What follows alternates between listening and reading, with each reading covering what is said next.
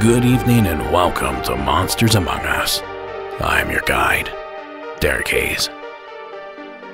Hello everyone and welcome back to the broadcast.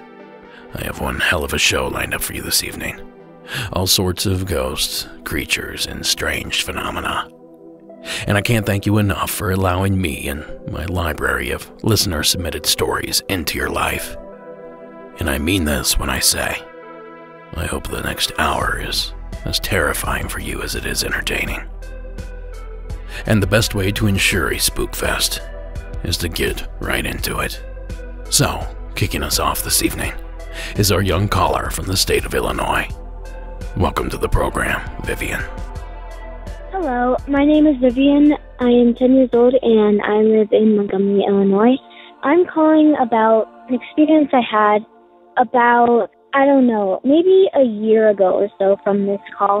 It was about the second week of August, and I was up in my mom's room watching TV, and my mom's room had, look out the window, you can see the backyard. And in the backyard, I have this climbing set. It's about 9 feet tall, and so I was in my mom's room watching TV, and I see this big white bird. It was unlike anything that I've ever seen before, and there's a lot of different bigger birds in Illinois. I don't know if you know, but it was very big. So I paused my show and I went over to the window, and I saw it sitting on the top of my climbing set. It had white feathers. It wasn't really feathers. It was more like white and gray, really thin fur, and it was maybe 4 to 4.5 feet tall, sitting on this 9-foot playset at the top of it.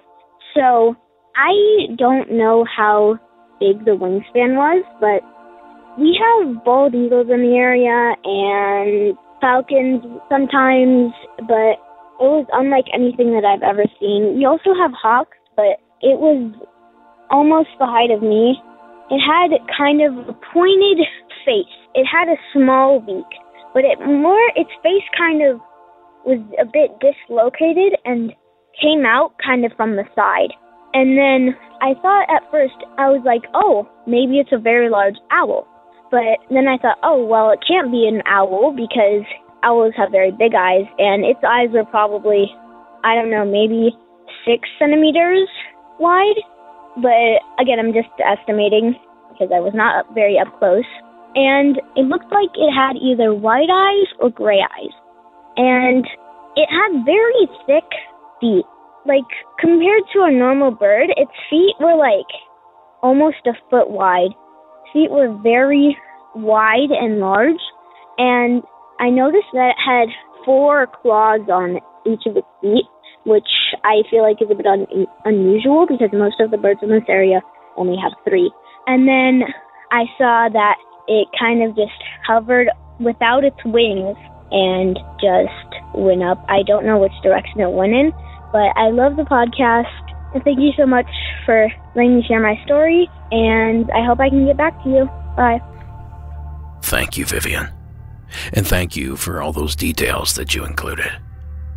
It's because of those details that I may have stumbled upon an explanation for the creature that Vivian saw. You see, there's a bird called the Stellar Sea Eagle. It's massive. It has an 8-foot wingspan. And believe me when I tell you, this bird is as big as it is beautiful.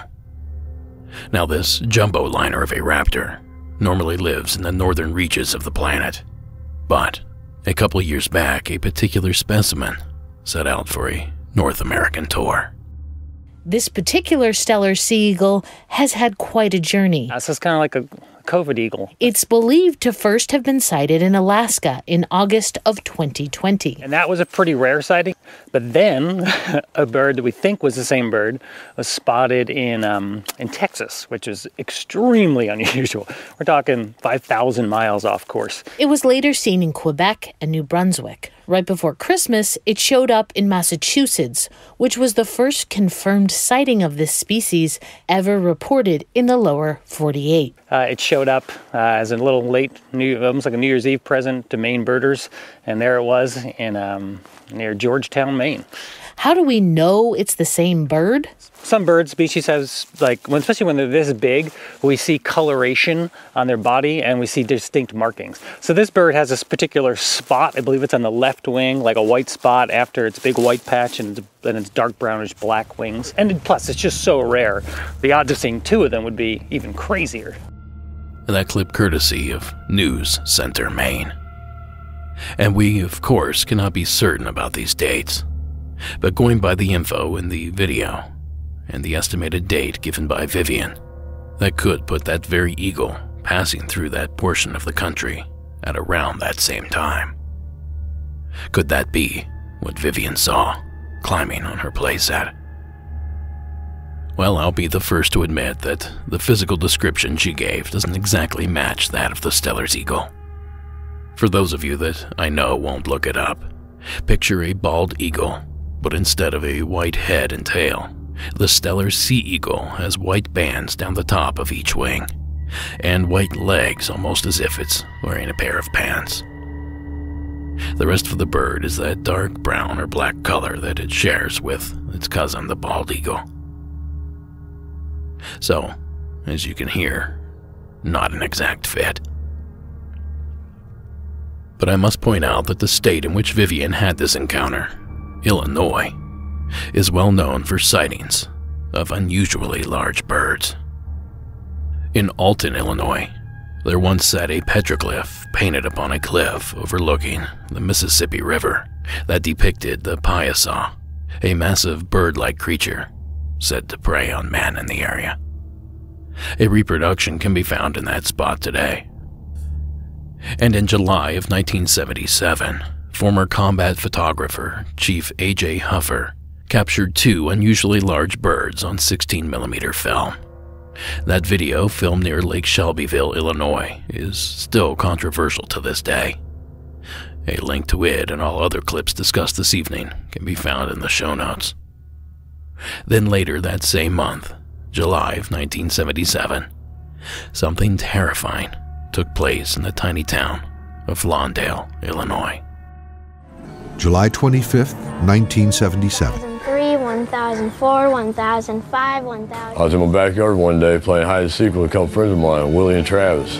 Marlon Lowe is 10 years old and weighs about 60 pounds. 1009, 1010. Ready or not, here I come. I run around the house. Suddenly, something descends upon him from above. Something just swooped down and grabbed me. I didn't hear it, didn't smell it, didn't see nothing coming. So I looked up and I seen a big old bird.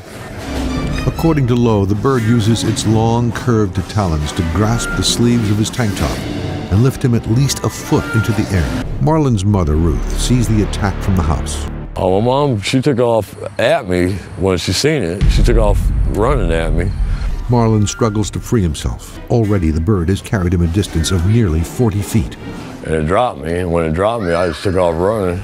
Marlon and 4 other witnesses watch, stunned, as the bird flies off. Now that clip from the classic Birdzilla episode of Monster Quest.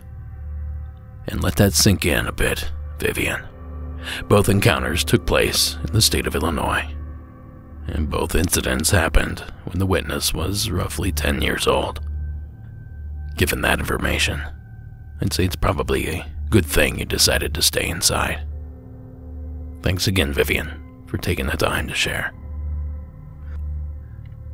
Now, if you think you know what Vivian saw that day, or you just have a true paranormal story to tell of your own, simply call the hotline at 1-888-608-NIGHT That's 1-888-608-6444. Now this next one is, well, creepy, to say the least. Please welcome Carlos from California to the show. Hey Derek, this is Carlos calling from South Bay over in Southern California.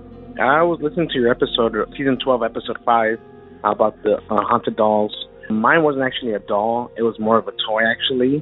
My nephews visit me they visit me twice a month. And for some reason, I had a dream one night about a Buzz Lightyear actually choking me. And I knew it was a dream because I woke up and I said, what the heck is going on? And something told me to go check underneath the bed, though. And I saw a Buzz Lightyear toy underneath the bed. And it just seemed very strange to me that a toy would be there because I'm a neat freak. So I make sure I always clean underneath my bed. I make sure I clean my whole house. So that was kind of strange. Mind you, my siblings had not visited me in the last week, so I knew the toy couldn't have been there for more than a week. Because, like I said, I'm a neat freak. It just seemed a very strange thing to me that I would have a dream that a Buzz Lightyear was choking me, and then something told me to look underneath, and then the Buzz Lightyear toy was underneath the bed. Was it a Toy Story thing? I don't know, but just thought I called on that. Thank you. Thank you, Carlos. Where's that Sid kid when you need him? Talk about a bizarre experience. And we've certainly heard of possessed dolls in the past. Robert and Annabelle are two names that come to mind. Now I suppose a doll is a doll, regardless of the material that it's made up of. So if Robert and Annabelle can be possessed, why not Buzz Lightyear? But the question I have is, how did old Buzz get quote-unquote possessed in the first place? If that is what's going on, of course. Thank you again, Carlos, for sharing that wild tale. Oh, and if it happens again, try telling them that Andy's coming.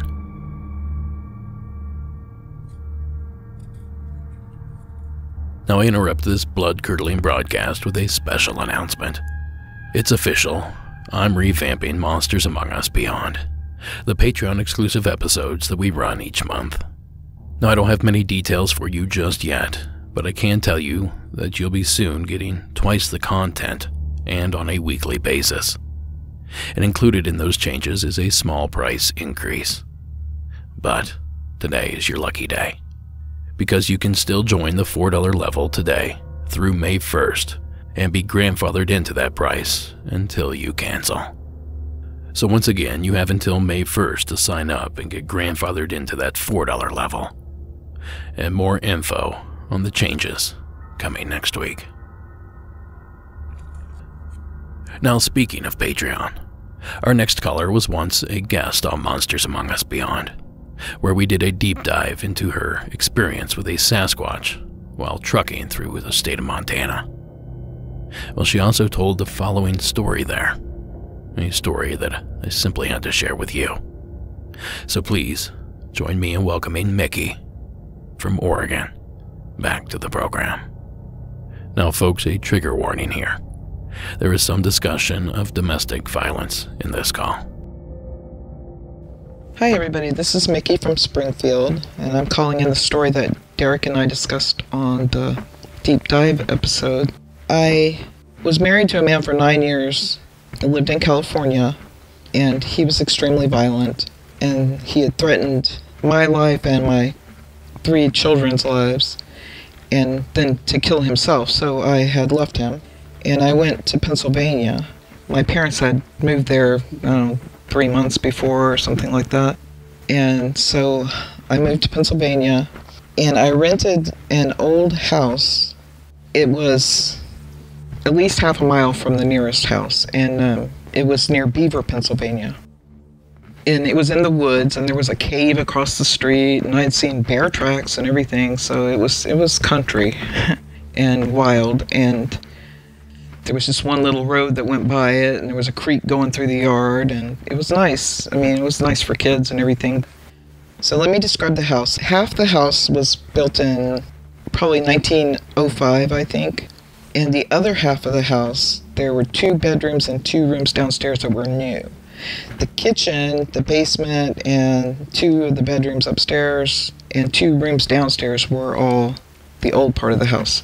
The old part of the house had really saggy floors, and in the basement, there was a dirt floor. There were no windows in there or anything. There were 2 big oil tanks to heat the house, and just a bare bulb, and a couple of shelves with what I assumed was moonshine. It was clear liquid in canning jars on a shelf, but there was no entrances to the basement that I could see anywhere.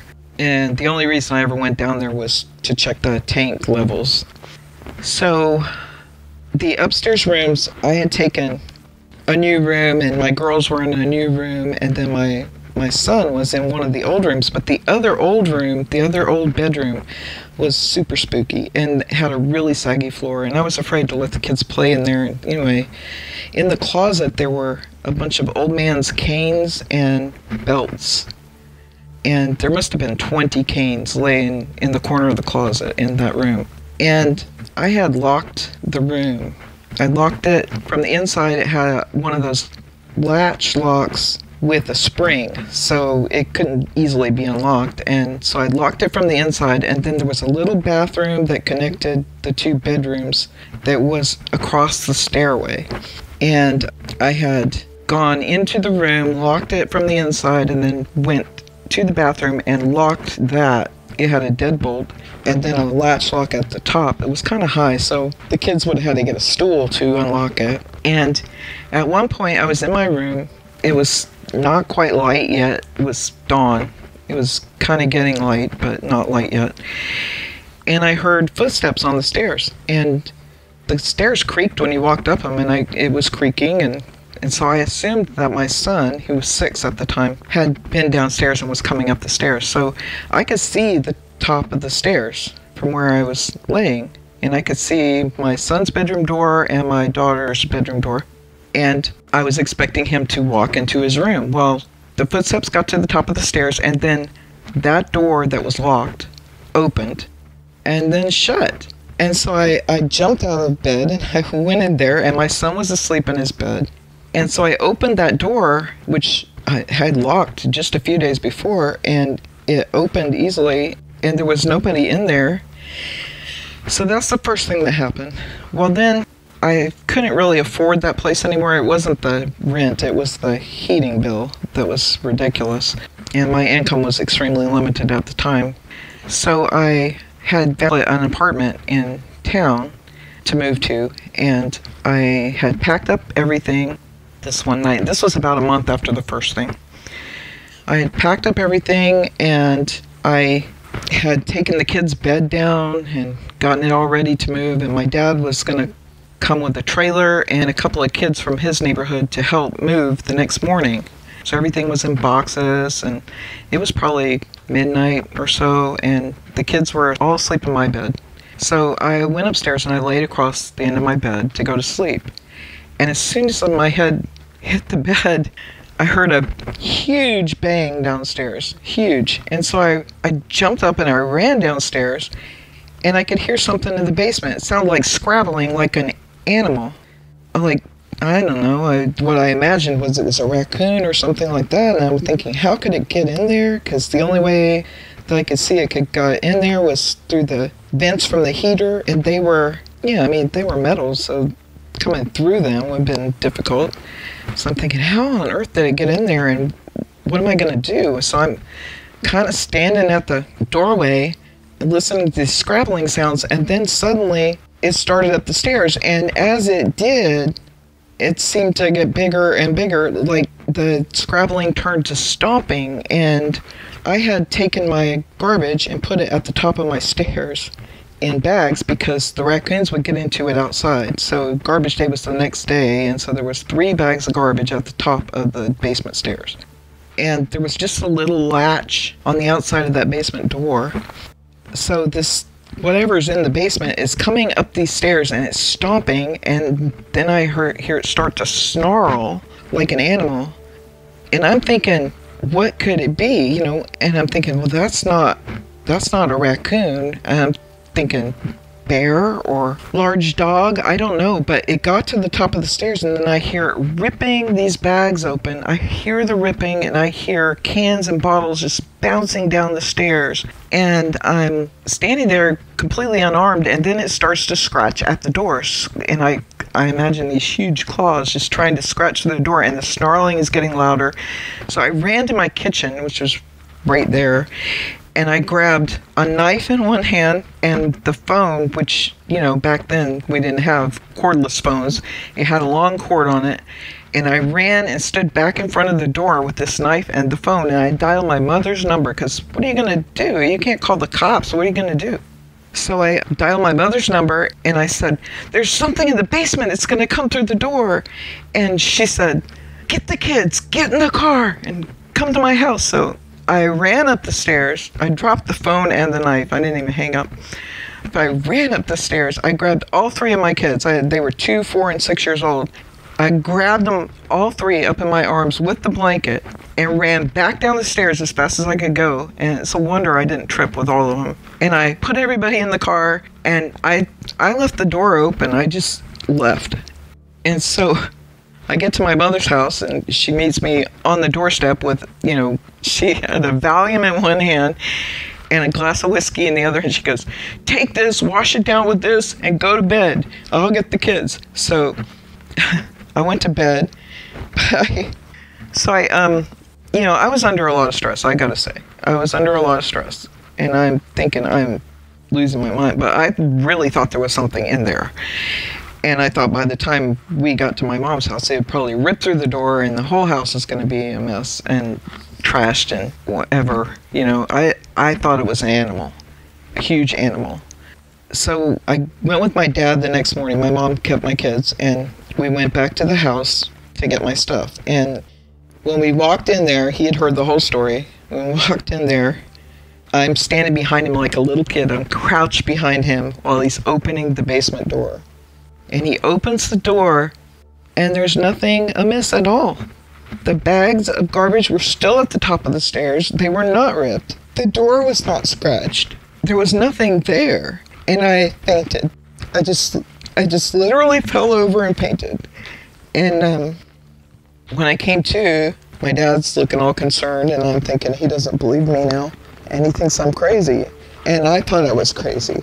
But then I got back to my mom's house and talked to her, and she said she heard it. She heard it over the phone. She heard it snarling and everything. So I don't know if I'm crazy, but that's one of the things that totally makes me question my sanity. And it's the worst thing that ever happened to me, I gotta tell you.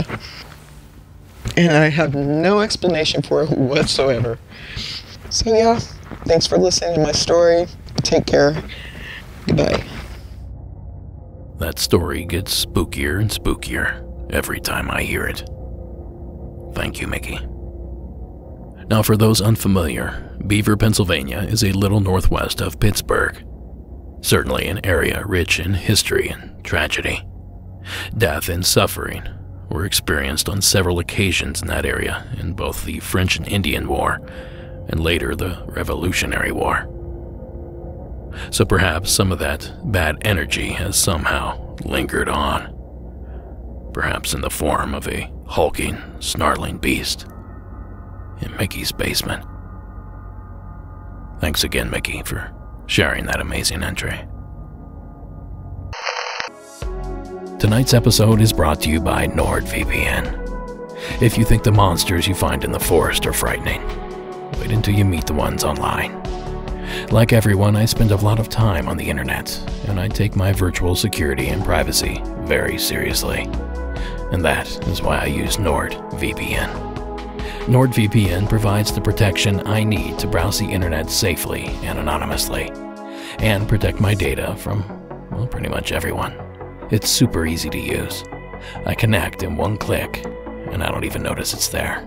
In fact, it's been confirmed by Speedtest to be the fastest VPN on the market, and I can use it on up to 6 devices.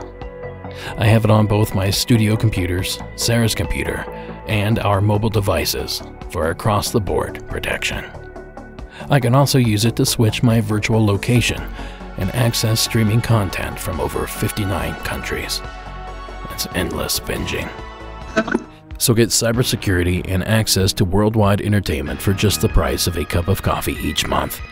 Grab your exclusive NordVPN deal by going to nordvpn.com/MAU.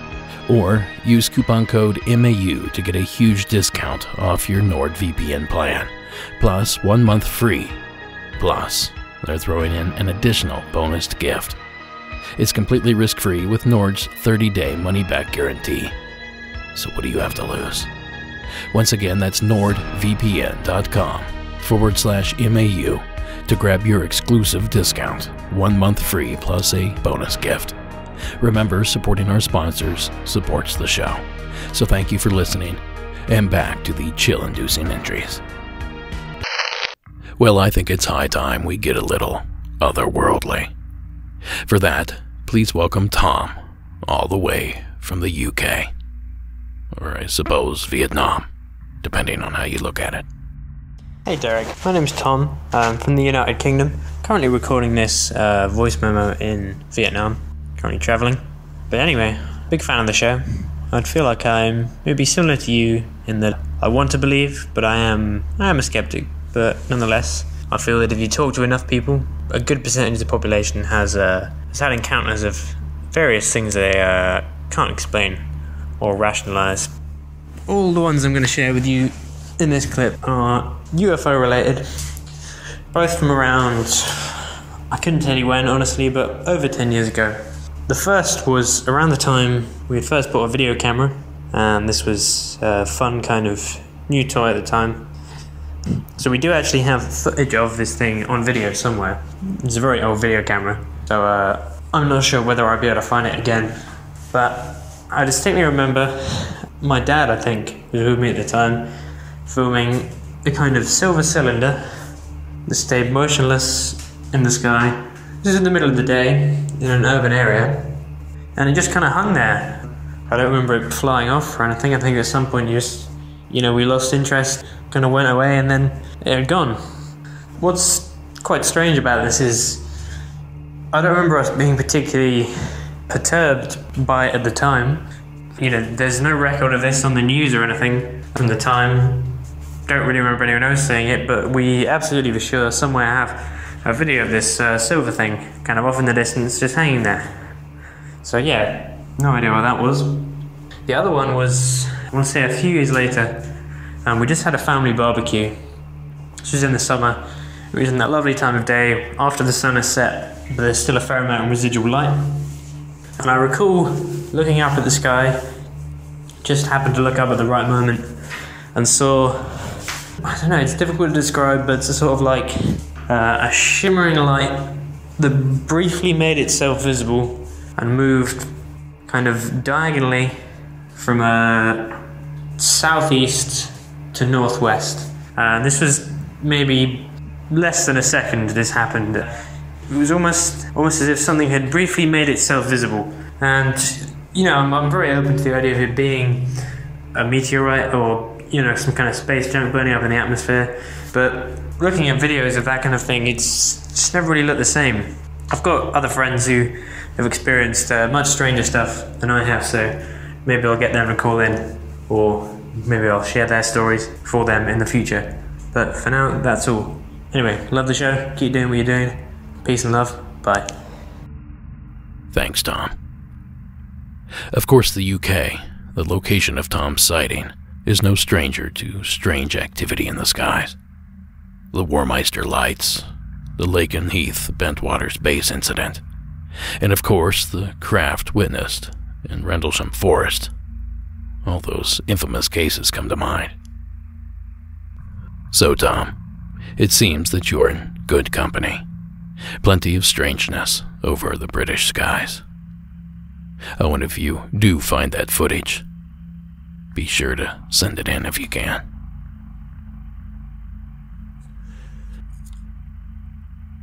Now, this next one is a bit on the lengthy side, but I think it's well worth it.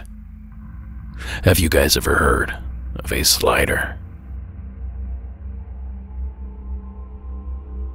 Hi there. I'm calling in with a story. I just listened to your medical personnel episode, and it made me think of this not because of medical personnel, but because of the stories from all of the nurses who talked about electronics and machinery going off. I'm going to stay anonymous because the story is actually not about me. It's about my 2-year-old son. He's very, very bright. He's very, very special. And he has, I don't know quite how to describe it, but he has had a thing with electricity or electronics since he was a baby. There's 2 big examples, but one, some of these little things that happen. Like one time I went up into his bedroom and his sound machine, which is on a table nowhere near his crib, was off. And I looked at him and I said, "Oh, that's funny. How did that go off?" And he said, "Well, Mom, I turned it off."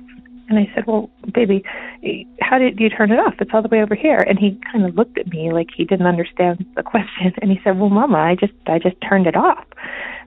There's another time where I walked into our bedroom and he was standing there in the middle of the room with his little bright eyes looking up at the ceiling and just standing there and staring.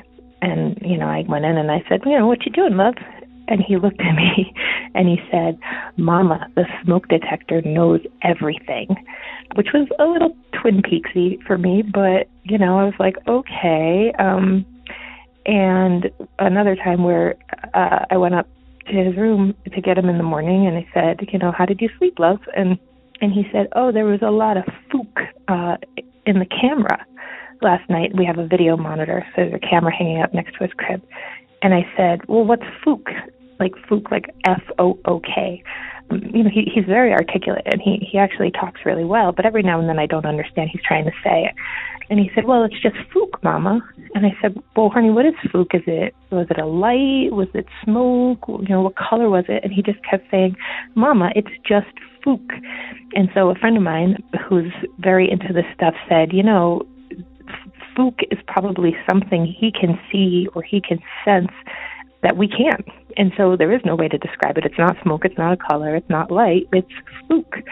So the 2 kind of big events were when he had just turned a year old, and my partner and I were looking to invest in some real estate, so we would get together and we'd go look at properties that could be flipped and turned into a rental. And I took him with me one day, and we were walking around, and this place was fine. It was pretty nondescript. Clearly a woman had lived there, and he was being very much himself, which is, looking around, laughing, giggling, just happy. We went home, and the real estate agent called us right after we got home because we said, well, we're really actually interested in getting more information about this place. And she called us later that night, and she said, well, it's actually not on the market yet, which I think she had told us that before too. She said, it's not on the market yet. The family just called me.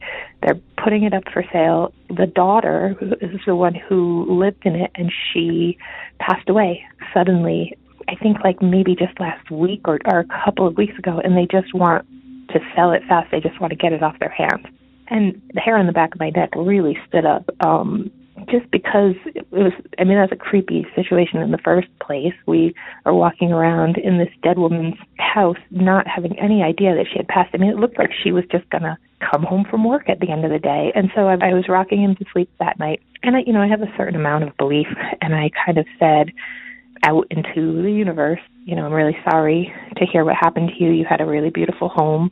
I hope it was okay that we were in there. I don't know. I just kind of felt like I needed to acknowledge. So anyway, so we went to sleep, woke up the next morning, and went up to his room, my son's room, and we took videos of him all the time because our families both lived far away. And the morning after we were in this recently passed away woman's home, I was filming a video of my son crawling, playing, just being a little 1-year-old. And I stopped filming and I looked at the video. I was going to look at it before I sent it. I think I was going to send it to my dad or something. And the video was doing something I have never seen an iPhone video do before. It's very hard to explain. I'm going to email in a clip of the video, and I'm going to it'll be much shorter because I don't want you to be able to see my son's face. But just to get a sense of what it was doing, it was almost like, it looked like a funhouse mirror. There was this kind of, like, I almost would picture it going wah, wah, wah, wah. Like it was distorted in this way that I had never seen before. And my phone had never done it before and had never done it. It's never done it since. And so I'm looking at this video, and I said to my partner, yeah, this is super weird. Do you want to come look at this? Come look at this. And so she comes over, she sits down, she starts looking at it. And when I opened the video the second time, her phone, which was sitting on the other side of the room, started playing this music. And it was not music that was programmed into her phone. It was this old-timey kind of carnival music, almost like this kind of do-do-do-do-do-do-do. And we're watching this video that's going wah, wah, wah, and this music is coming out of her phone, and my son is just laughing hysterically. I mean, he's laughing his ass off in the middle of the room. And I was super freaked out, and, of course, my partner was like, what the hell is going on? And then just like that, it all stopped. The video, I dug it up on my Google Photos, and I'm going to send it in. And I'd actually be very curious to hear if somebody has a theory about why it was doing that. I Googled it. There's things about, your stabilizer or something in your phone can malfunction, or, there may be a perfectly rational explanation. But the fact that those two things together, directly after this experience in this woman's house, I mean, it was very weird. So then one more quick one. About 3 months later, we went to visit my in-laws in Florida, and my childhood home, my dad had still lived there for a long time. Anyway, long story short, the bank repossessed it, and it was very, very sad, and there were a lot of feelings attached to it. I was angry, I was sad, I was upset, and we were in the spare room, and I was changing my son's diaper, and my mother-in-law had, if you were a child of the 90s, you would know these things. They're called touch lamps. It's like a brass lamp, and it was like the coolest thing because if you touched it anywhere on the metal, it would turn it on and off or whatever. And back in the day, that was like, the height of technology. And of course, my mother-in-law still has her touch lamp from the 90s, and I was looking at it, and it was causing a lot of feelings in me because we had a touch lamp at my house, and this was almost exactly the same one. And so I'm kind of absentmindedly changing his diaper, and I'm staring at this lamp, and he's looking at me, and he's looking at the lamp, and just like that, the lamp goes off. And it came back on in a second, and it went off again. It came on, it flickered.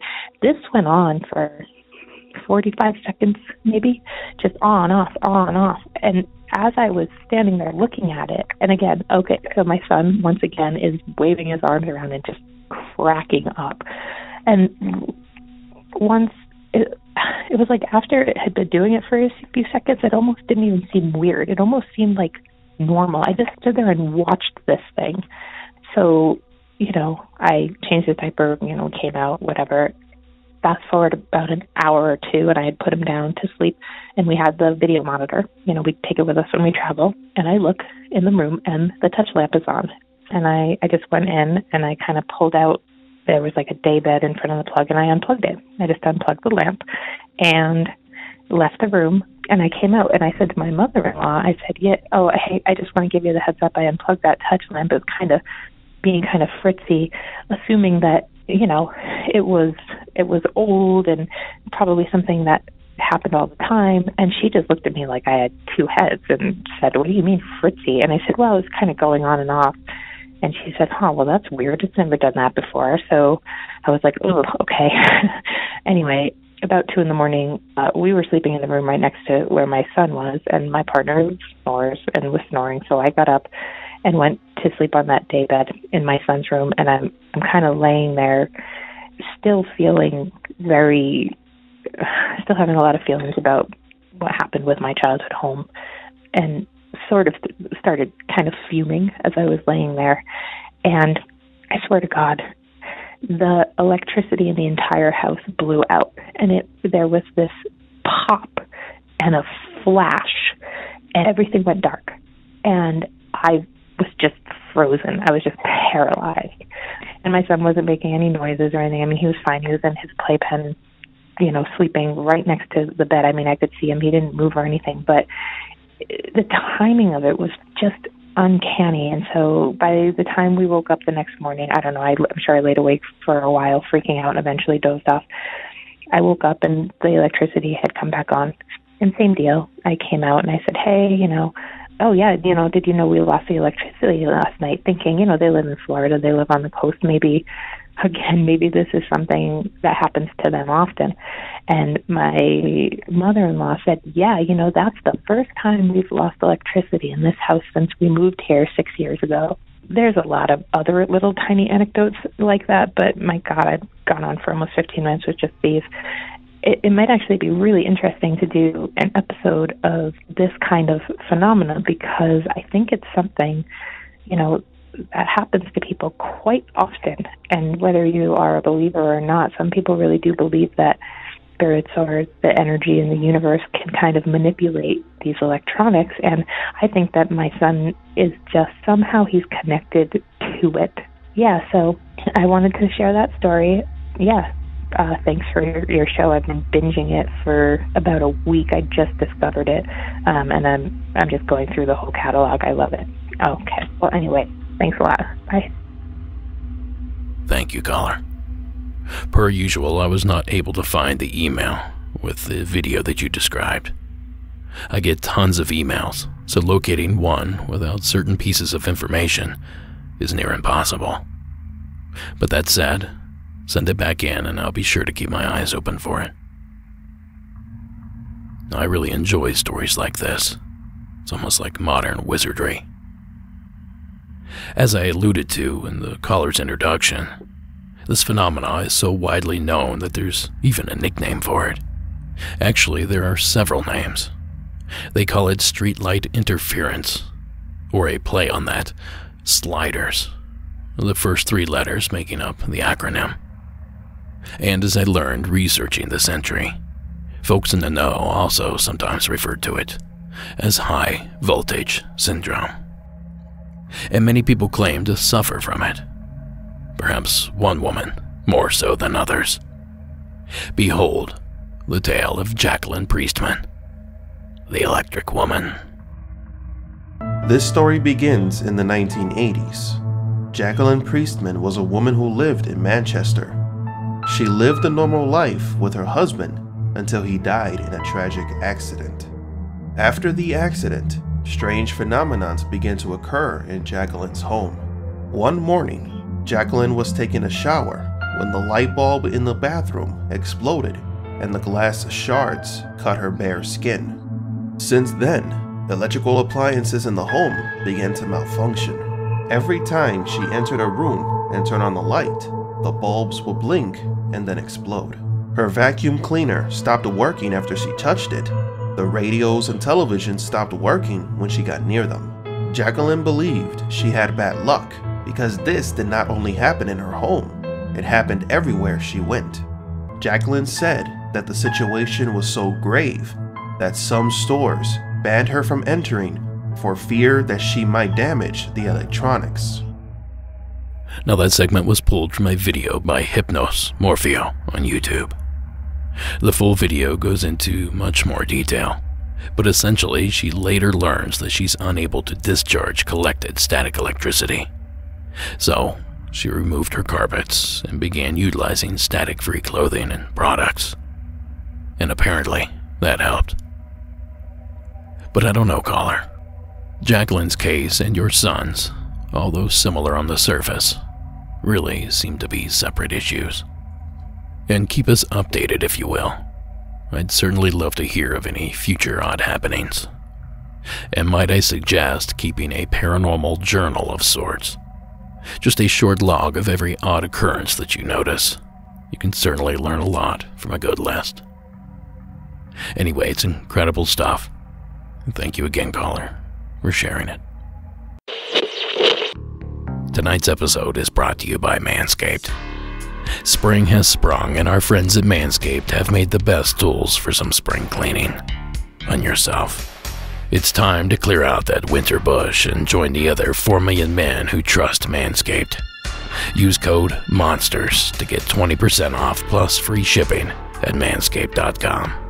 As longtime listeners may know, I'm a huge fan of Manscaped, and they've forever changed my grooming game with their amazing Performance Package 4.0. Inside the superior bundle, you'll find their Lawnmower 4.0 trimmer, equipped with their proprietary skin-safe technology and an LED light. Did I mention it's also waterproof?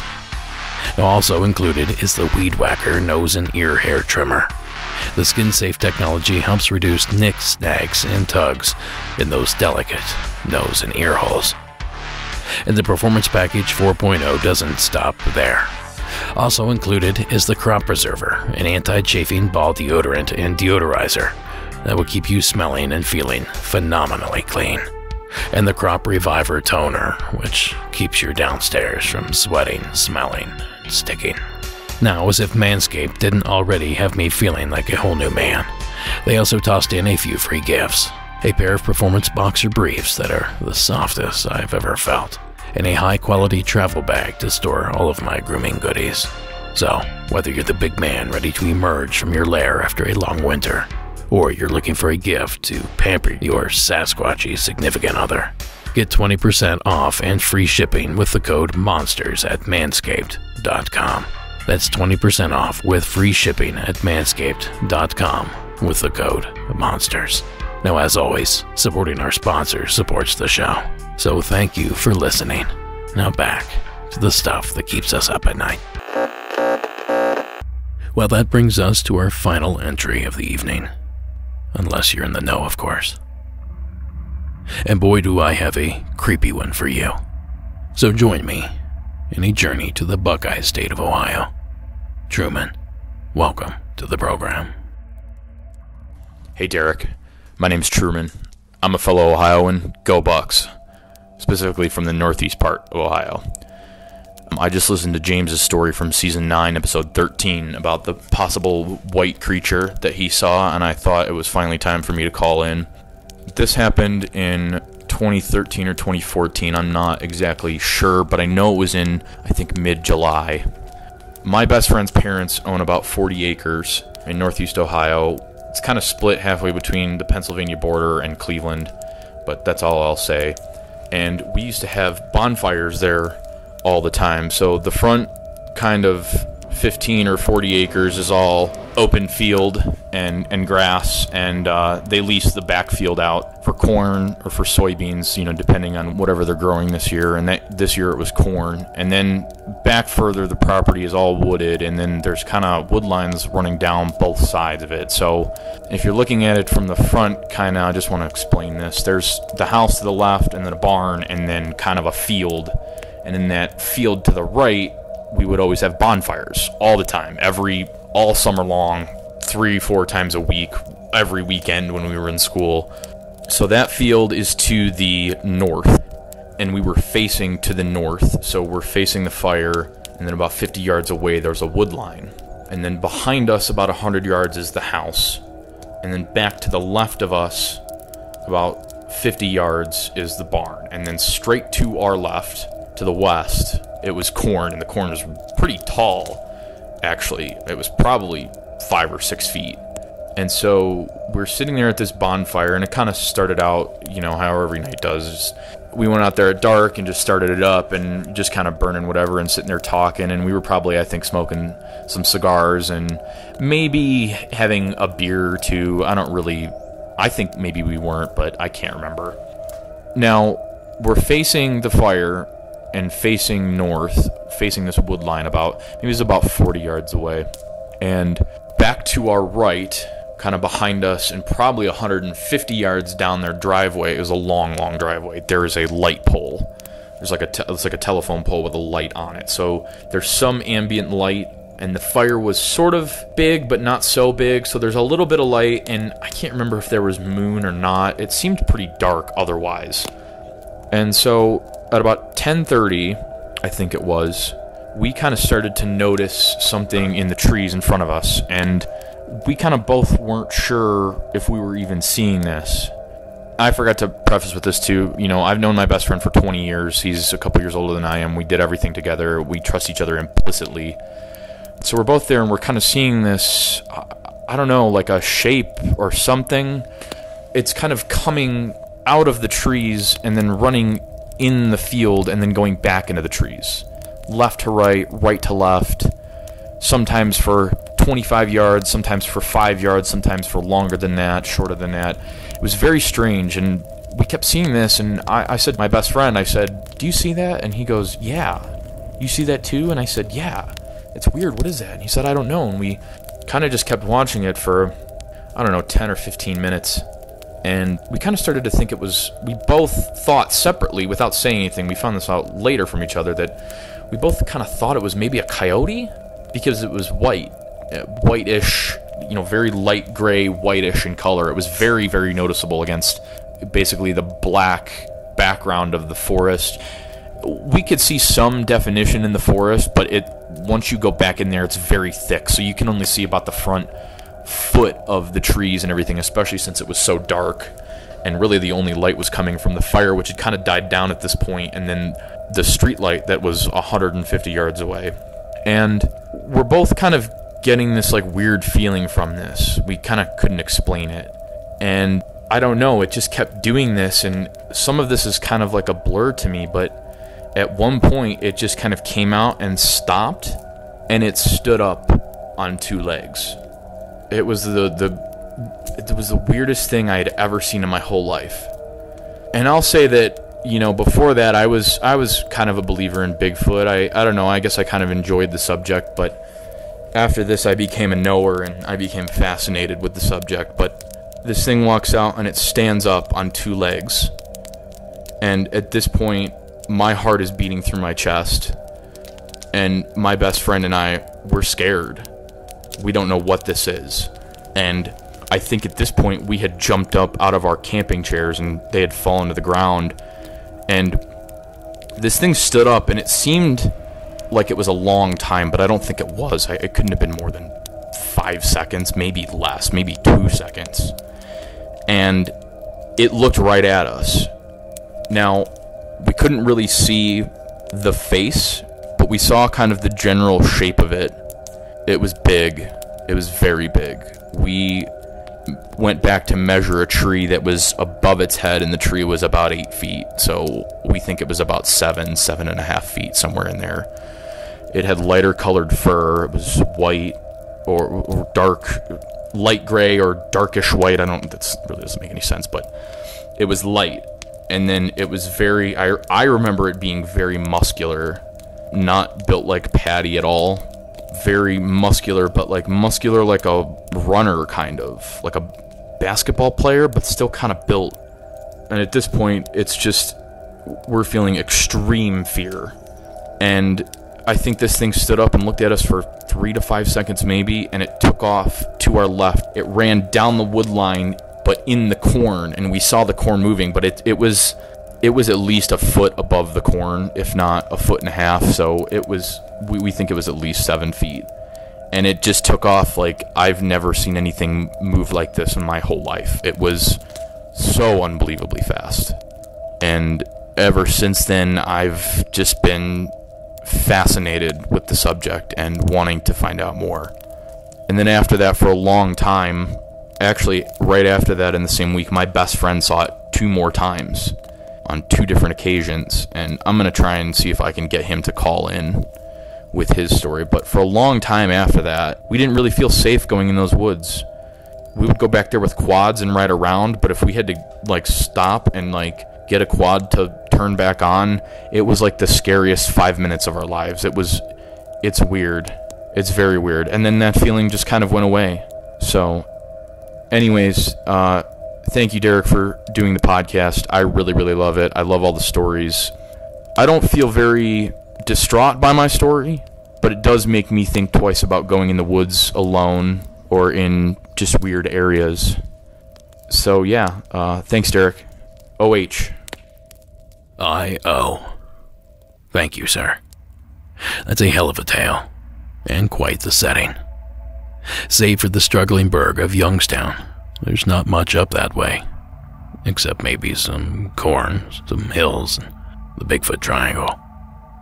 There's plenty of room there for a monster, I suppose. Or maybe something passing through. And of course that area is rife with reports of tall, pale, humanoid creatures. Though unlike Truman's, most reports seem to depict the creature as hairless. A good example of this would be the Richard Grebenak video, a video I'd mentioned on past episodes. A video that was filmed outside Cleveland, Ohio several years ago. This one. Oh my god, I can't believe this. Damn. Hey Mike, I need you. Hey, can't hear you. Alright, you're not gonna believe this. I got it on video now. People think I'm nuts. It's on video, it's playing right now. I put the iPad in the window and now this thing's coming up to the steps in my backyard, Mike. What's coming up? It's like a weird, demonic looking thing, and it's like a human. And it's all scratched down. And this is the second time this happened this week. And as I'm talking to you, this is all on recorded. And it doesn't see me. I'm in that, that sunroom? Huh? I've been putting the iPad out. It's around, and it happened. Weird things been happening around this time at night. Can I record it? You're on record. Everything's recording now. I can see the thing. It's like looking around weird. It doesn't see me. I'm sitting back, but I can still see out the window really good. Now, of course, that was courtesy of Richard Grebenak. And if you haven't seen this video, please go watch it. You already know that the link is in the show notes, so you have no excuse. It's a creepy, creepy video. And this is the kind of video I hope is a hoax. Because we're in some real trouble if this happens to be real. And as you watch, put yourself in Truman's shoes. Imagine seeing something like that over a country bonfire. Well, as Truman mentioned, this event took place near the border with Pennsylvania. And I assume borders mean nothing to cryptids. So I did a little search in the Keystone State as well. And believe it or not, they have their own issues with a pale creature there as well. There are believers out there, people who say they've seen and heard something that's just not quite right. A creature in the woods in Lackawanna County. It came in as an email here at Newswatch 16, a report of, quote, some sort of animal about 6 to 7 feet tall, covered in all white fur. The emailer mentioned a wooded area in Carbondale near a mine reclamation site. Not able to resist, we went to find out. You know anything about this? No. You didn't see it? No. Talk was about an albino black bear or Bigfoot. Yeti, anyone? The Summit Garden apartment complex borders those woods. That was our next stop. Maybe a albino black bear or Bigfoot, or have you seen it? No, I haven't. Ready to give up, we found guys who allegedly saw the beast just a few nights ago. Getting someone to talk about that on camera was not easy.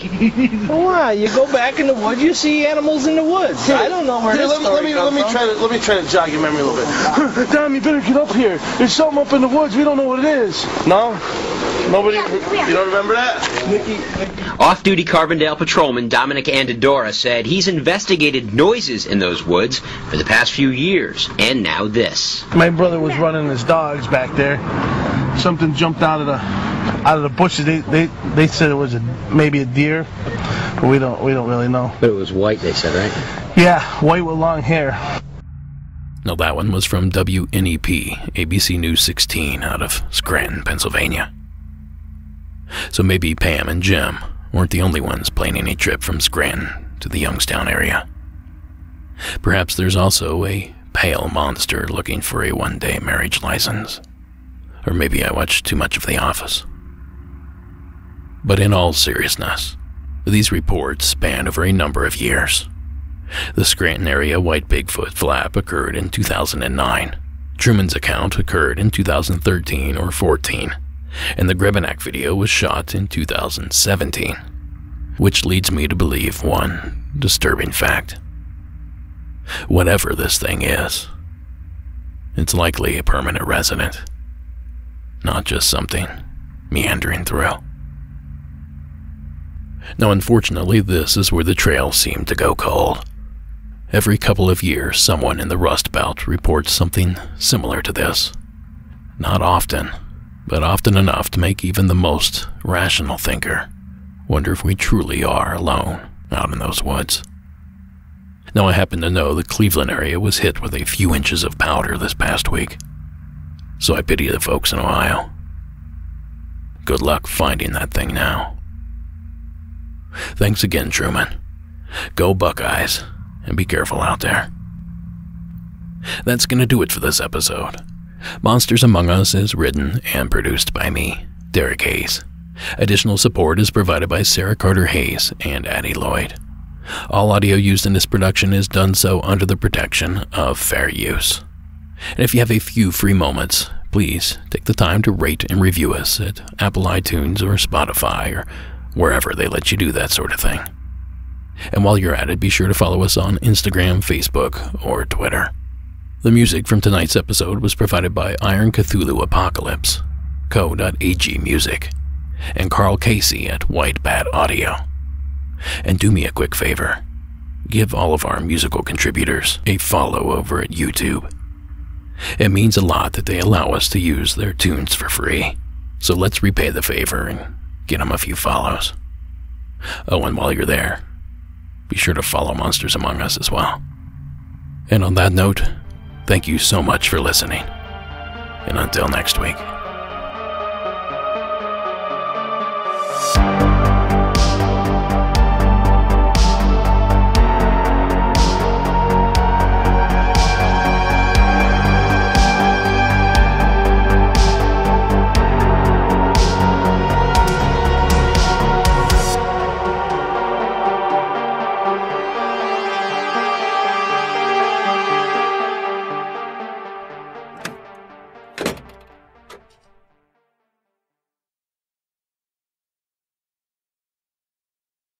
Okay, I fooked up.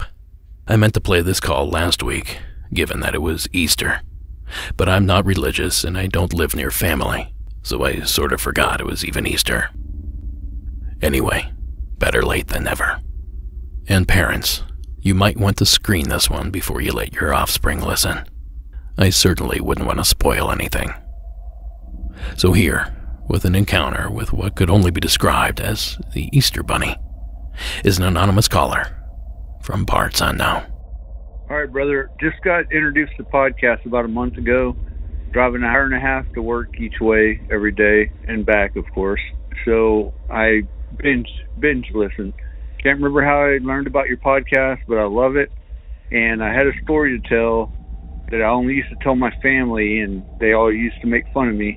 But I heard a story, I can't remember what season it was, but the lady was talking about the tooth fairy. She thought she saw a tooth fairy. It was like a glowing orb or whatever. So when I was a kid, it's back in Texas, I reckon, when I was 4, 5, 6 years old, I can't remember. It was Easter, and we had to go to bed because the Easter Bunny was coming or whatnot. So I was all excited, and at some point I woke up and snuck back into the living room. And I'm not kidding you, dude. The Easter Bunny was standing there. It was like a human-sized bunny putting baskets down, and as I was looking at it, it looked over and saw me, and it like put its finger up to its lips, I guess you would call it, and was like, shh, like don't say nothing. And I went back to bed, and I woke up the next morning. Of course, the Easter baskets were there and all that stuff, and I told my parents about it, and of course I got what you would expect now. You were sleepwalking, you were dreaming, whatnot. But I can tell you right now, I don't have a whole lot of memories from back then, but I definitely remember that. And I was not dreaming. You're not going to remember dreams from 4 years old unless they're traumatic or something. So I knew it wasn't extraterrestrial or a monster or something, but once I heard that lady share her story, I thought you might like it. So love the podcast, and keep up the good work, man. Thanks. One word. Tulpa. If you will it, dude, it is no dream. Thank you, caller, for the fun entry, and thank you for sticking around to the end of the program. Have a good night.